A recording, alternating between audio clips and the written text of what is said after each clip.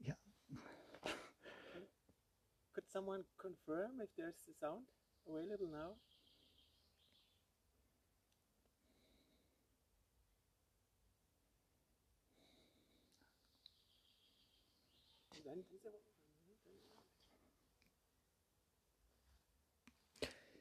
Yeah. So I would like to give you an overview about the camp area. Okay. Here, this aerial picture was taken in 1945 and 40, and it shows you the complete concentration camp area. Here you could see the so-called, officially called, protective custody camp. You can recognize 2 rows of barracks where the prisoners had to sleep, but to work too. And you could see such a C-shaped building, the so-called maintenance buildings, where the prisoners had to work at different workshops. But around here you could find another area which was much larger than this prisoner camp, the so-called SS training camp. And if we have a look to this side here now, we could see the former headquarters area. On the right, the so-called commandantur, the commander's offices, and on the left side some garages where prisoners had to work too. There was a huge bakery, for example. So this area consisted of different buildings, factories, and the SS guards and officers were trained here, not only for the deployment on this ground here, but for the deployment at other concentration camps as well as, for example, Auschwitz. So if we turn around now, we could see a further remnant, a small railroad track and such a ramp. And most visitors have a certain image in mind seeing these railroad track. And the most believe that the deportation trains of prisoners stopped here and the prisoners were driven out from the wagons. But this railroad track was not used for deportation trains during camp time. It's a small remnant of an old powder and ammunition factory built in World War I in 1916. After the First World War, the German government was not allowed to produce weapons and ammunition any longer, and this huge factory, which consisted of 200 buildings, was abolished.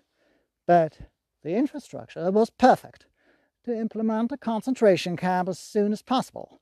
The first prisoners were shipped to this camp by trucks on 22nd of March 1933. These men were political opponents of the Nazis, communists, leftists, social democrats, socialists, but some liberals and conservatives too. Later, more and more different groups of prisoners were deported to this camp, as we will see. So here we can see such a road, and the new arrived prisoners had to march here on this road, and they had to enter the so-called protective custody camp. The so-called protective custody camp, marching through this gate. And here you could find the notorious slogan, Arbeit macht frei, work sets you free. And this notorious motto was quite common in the German concentration camps. You could find it in Auschwitz, of course, but you could find it at the concentration camps Sachsenhausen as well as in the concentration camp Flossenburg. So the building in front of you was officially called Schurhaus, so-called day house. The Schurhaus was a military term. So we are going inside now.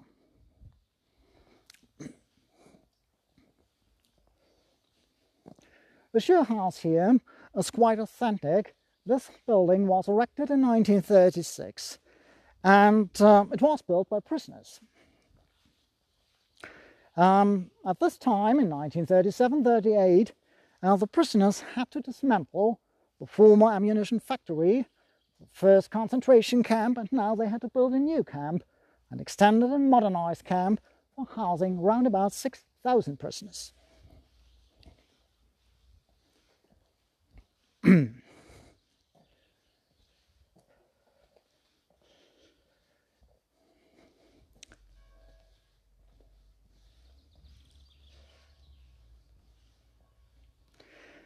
The concentration camp Dachau was the first large systematic camp of the Nazi regime, and it became a kind of model for all of the concentration camps which were erected later. And this one was the only one which existed for nearly 12 years, from March 1933 until the 29th of April 1945. It was liberated by 2 American divisions. And the camp developed, as we will see. The situation in this concentration camp escalated, especially during wartime.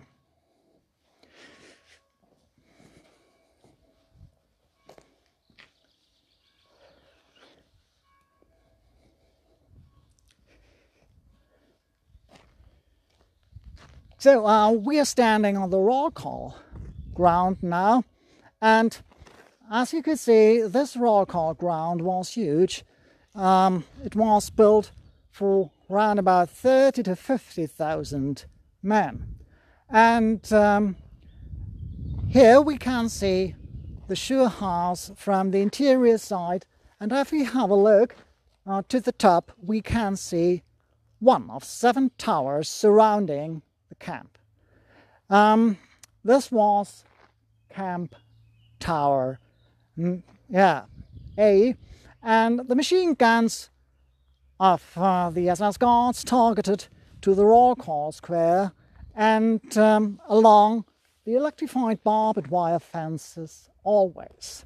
And the SS was trained to shoot immediately and ordered to shoot immediately without any warning. And the guard duty number 6 of the so-called disciplinary and punishment regulations, a brutal punishment code for prisoners and detailed regulations for the SS guards, said, if a prisoner attempts to escape, then he is to be shot at without warning. No guard who has shot an escaping prisoner in the execution of his duties will be punished. And this shows you the arbitrary ruling.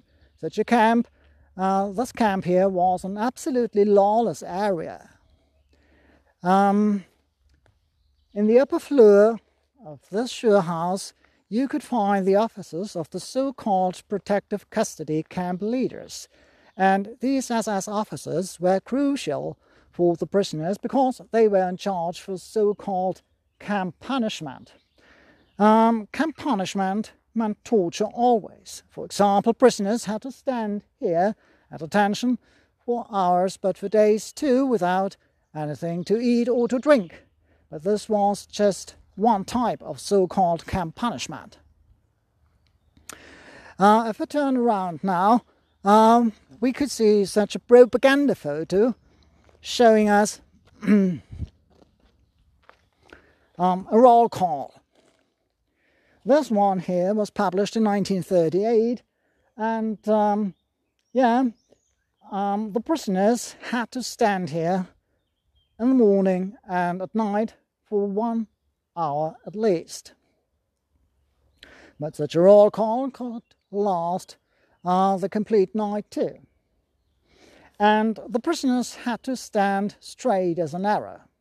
Then the so-called capos, functionary prisoners, ordered them to slap their caps against the legs in unison. And after some while, the order was given, caps on, and then they had to put the caps on their head, and afterwards they had to march to the work details inside and outside of the camp. One of the prisoners, French one, Robert Antelme, French writer who was active in resistance and arrested in June 1944. He was deported to the Buchenwald camp first and arrived in Dachau in April 1945. Described the situation, the impression here, when he came to Camp Dachau. The sun shines white, the sky is murky, the large camp square is dipped in blinding light. Barracks all around, the men run in all directions. We are herded together into a corner of the square. We lay down on the ground. There, where we lie, the ground is infested with lice. We are like flotsam, left to dry out in the sun. Sometimes prisoners had to listen to a kind of welcome speech the concentration camp commandant made to the new arrived inmates. For example, Josef Jarolin, he said, "You have no rights, no honor, and no protection. You are a pile of shit and will be treated as such." So, after standing here, the prisoners were driven to the so-called registration procedure. They were driven to the shunt room. So we are going to the maintenance building now. This one was erected in 1937-38. It is quite authentic, or some parts are quite authentic. And now we are going straight to the shunt room. On the left, you could see two barracks. And these barracks here are rebuilt in 1965 when the memorial site was opened. Such a barrack, built from wood, was built for housing 206 prisoners in 1938. But at the end, when the camp was liberated, 1,500, 1,700, or near 2,200 were cramped together in the barracks. And that means the camp was completely overcrowded. 32,000 prisoners were cramped together in this camp.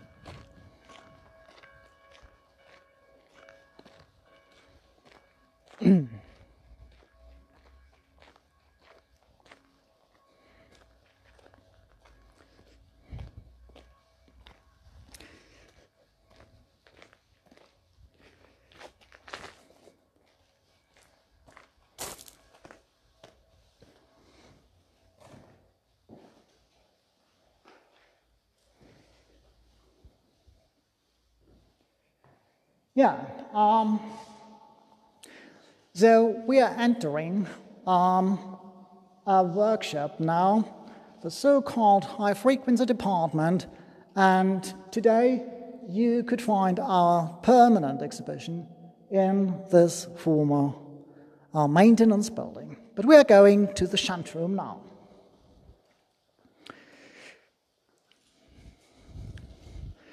So,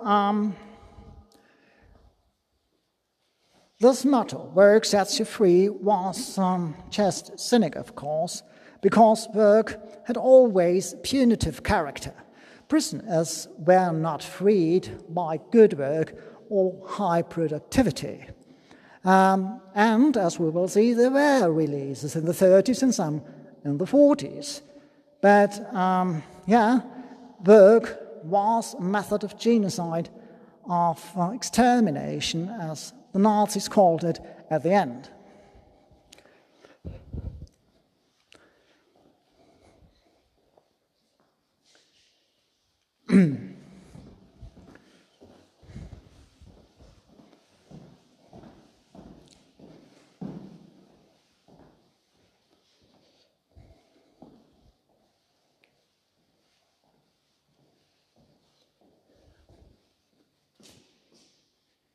We are standing in the shunt room now, and shunt means prisoner transport. It's a military term too. And here you could read, Rauchen verboten, no smoking. Smoking forbidden. And this inscription here is original. And so let's see if it makes sense here in this shunt room. And Edgar Kupfer-Kobowitz, a German political opponent of the Nazis, described in detail what happened here in November 1940.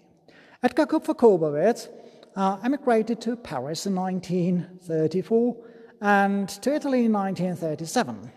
But Italy was a fascist dictatorship and allied with Nazi Germany, so the Italian government extradited him to Germany, and Edgar Kupfer-Kobowitz was deported to this concentration camp. And he had to work as a kind of camp clerk in a factory on the SS training camp, and he managed to write a secret diary at night. He survived and published this diary in the 50s. So he wrote in November 1940, square columns supported the ceiling. Between them stood tables that divided the whole room into two parts. Signs hung above the tables, A to K, L to P, Q to Z. Standing behind the tables were a few men with shaved heads, striped clothes, and intelligent faces. Our particulars were once again taken down. In the background, an SS man shouted, "Move on, faster." The SS man who escorted us here ordered, "Andres, come on, get going faster, clothes and underwear, everything in one pile." We were all naked, standing at attention naked. That seemed like a bad joke. Yeah, it is a bad joke, standing naked near a window. The prisoners had to hand over all belongings, all assets. And now the prisoners were registered. Here you could find a complete bureaucracy of terror. So, this picture, taken in May 1945 after liberation, shows you some so-called camp clerks, functionary prisoners. And these prisoners look so different from prisoners or survivors you might know from textbooks or documentaries. These men are not starved, they are healthy, and some of them are allowed to have longer hairs. These men were functionary prisoners. The SS implemented functionary prisoners to control the other ones, to discipline them, and such functionary prisoners got better rations, got privileges, better clothes, better food, an own bed, but they had to participate in murder and in torture. These camp clerks had to register the new arrivals. They had to write down name, profession, religion, etc. And now you could find a set of stamps. Here, for example, the stamp release and lesson. Yes, during the 30s, prisoners were released, were periodically released, but there was a problem, of course. If a prisoner was released, he could tell. So a released prisoner had to sign a document, and he had to commit to keep silent and to report to the local police station where he lived. Then you could read überstellt. That means transferred to another concentration camp, as for example, Sachsenhausen concentration camp near Berlin. And you could read invalid transport. That was a sentence of death. Prisoners being incapable for work, unfit for work, were selected from the other ones and were deported to Hartheim Castle near Linz. Hartheim Castle was not an extermination camp or concentration camp. It was a death facility of the so-called euthanasia program. And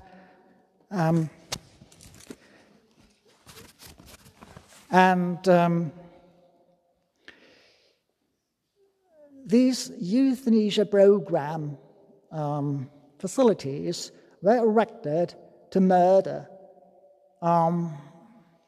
feeble-minded, mentally ill patients and handicapped persons, but even prisoners being unfit for work. And the administration personnel of these facilities developed the know-how for gas murder. And some of them became concentration camp commandants of extermination camps later. Here you could see the link between the euthanasia gas murder program and the extermination camps erected during the war. So, next, we have a quick look to this picture here, because it shows you that there was a lot of propaganda.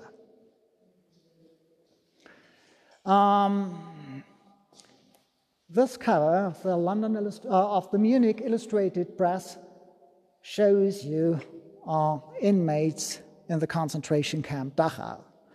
And so the existence of this concentration camp was well known in German public.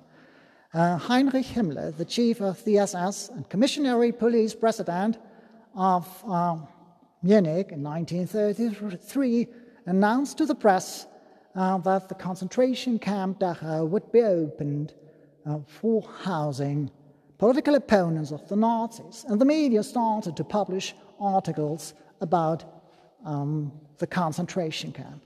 Even foreign delegations of journalists were allowed to have a visit, a guided tour through this concentration camp. So next we will see that the prisoners were numbered and were marked with different triangles.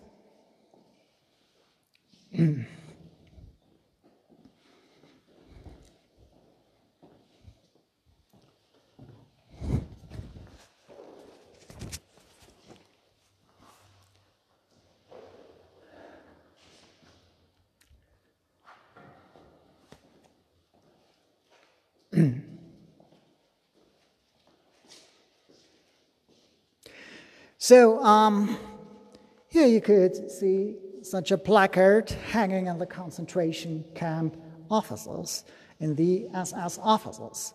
So each prisoner was numbered, but the numbers were not tattooed as in Auschwitz.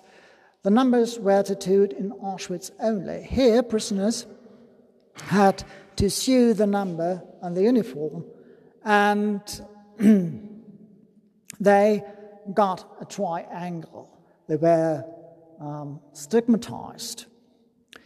So red means political opponent. Green, so-called professional criminal. The professional criminals were ordinary criminals, but anyone with a previous criminal conviction could be deported to a camp from a prison, for example, without being sentenced, again, without a new trial. Blue means German immigrant. Germans who had tried to escape the Nazi regime, but the immigration quotas of the different countries were extremely strict, and very often these persons had to return to Germany, and they were so wheeled and deported to the camps now. Violet. Violet means Jehovah's Witnesses. The Jehovah's Witnesses refused to be conscripted to the German army, and they refused to make the Hitler's salute, so they were seen as public enemies and deported to the camps, and pink, homosexuals. Homosexuality was forbidden in a lot of countries at this time, and it was forbidden before Hitler's seizure of power. And but the National Socialists considered homosexuals as a kind of perversion, perverts, undermining the so-called people's community. And last, so-called anti-socials. The anti-socials were a very heterogeneous group, which consisted of hobos, homeless people, so-called work-shy, the poor, drug addicts, drunkards, prostitutes, and so-called gypsies. And, of course, yellow, Jewish. Around about 50,000 Jews were deported to this concentration camp from 1933 until 1945, and 11,000 were murdered here. That does not mean that the rest did survive, because many Jewish prisoners were transferred to other concentration camps, as, for example, extermination camps, and were murdered here. During 1938-39, during the Second World War, more and more foreigners were deported to the camp, and the foreigners were marked with the letter of nationality in the triangle. So there was a ranking, and there was a hierarchy of prisoners. The prisoners being on the bottom were the Jewish prisoner, as well as Russians, Poles, and Czechs, the Slavs. And on the top, the German prisoners, the German political opponents and so-called professional criminals. These prisoners were considered to be Aryans, superior to the inferior races, and that meant that they were implemented as functionary prisoners. But we are going to the bathroom now.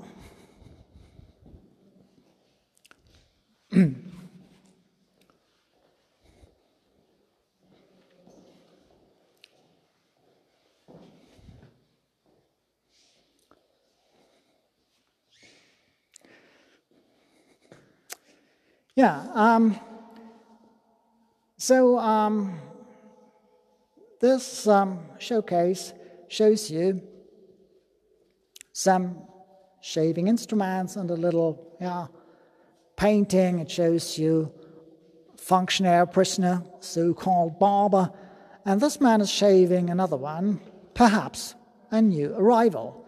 And the scenery looks extremely harmless, but what happened here was extremely harmful, was extremely dangerous. First prisoners were shaven. And that means that not only the head hair was shaven, but the complete body hair.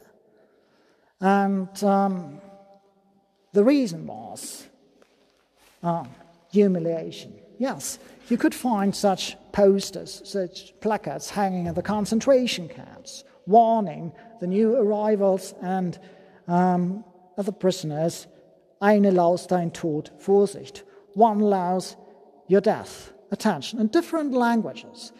But the dangerous lies were sitting in the uniforms and not in the hairs. And the SS physicians were not interested in prisoners' health, they were interested in their medical experiments only, exploiting prisoners as guinea pigs. So after shaving, the prisoners had to step in a barrel filled with disinfecting liquid, and then they were driven to this room here, the so-called bathroom, and were forced to take a shower.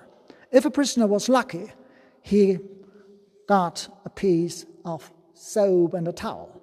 But very often the SS used the showers for maltreatment, turning the water to ice cold or boiling hot. Next, the prisoners got uniforms, and here you could see an original one. That's a winter uniform, not a summer one. Very often there were no sizes, and so the uniforms were ill-fitting. And here you could see some shoes. The prisoners got wooden shoes, pants, a pair of underwear, such a jacket and a cap. Standing in front of a well-dressed SS officer, they looked like clowns, as Stanislav Samachnik wrote in his book That Was Dachau. So there was just a pile of uniforms, and the prisoner had to grasp what he could get as soon as possible.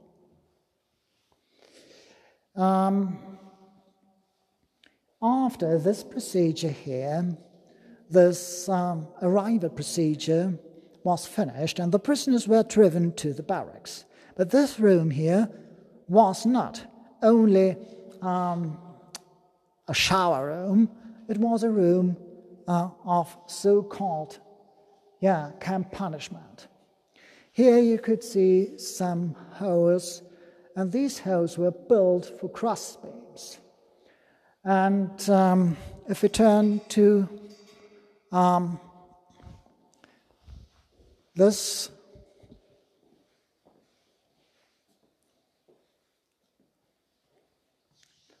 painting, you could see what happened on the cross beams, the so-called pole hanging. Prisoners were handcuffed and hung on poles, as you could see here, or on cross beams for at least 1 hour. And the SS could always find a reason for so-called camp punishment. For example, a spot of coffee on the dishes.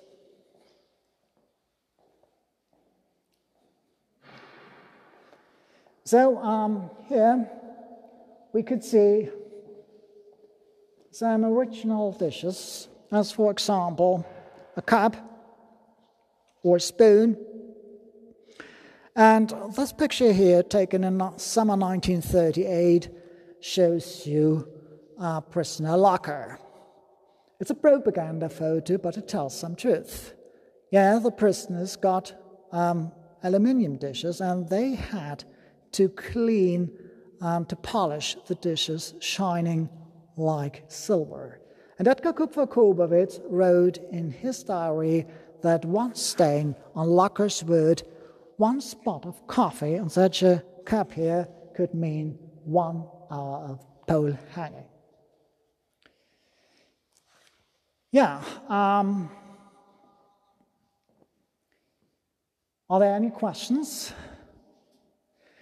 Yeah, then we are at the end of this tour about the arrival procedure. I would like to say thank you very much for your attention. If you need any further information, so have a look on our website, and here you could find some videos, some documentaries, and some texts of survivors too. Thank you very much, and goodbye.